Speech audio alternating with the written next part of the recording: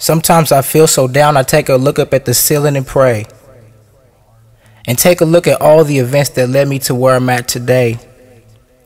I know that God has a plan and I'm not giving up my faith, even though the devil keeps popping up and trying to stand in my way. I'm understanding it takes hard times to get to the smooth ones. You could take 4 steps ahead and then you lose some.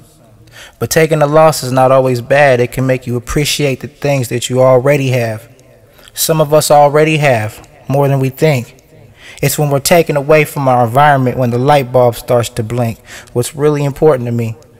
Money, cars, clothes. Ooh, gotta have it.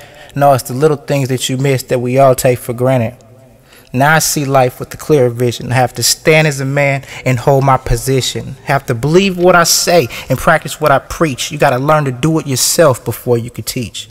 Work a little extra harder before you can reach your dreams and your goals. It's never too late to give in until you choose to unfold.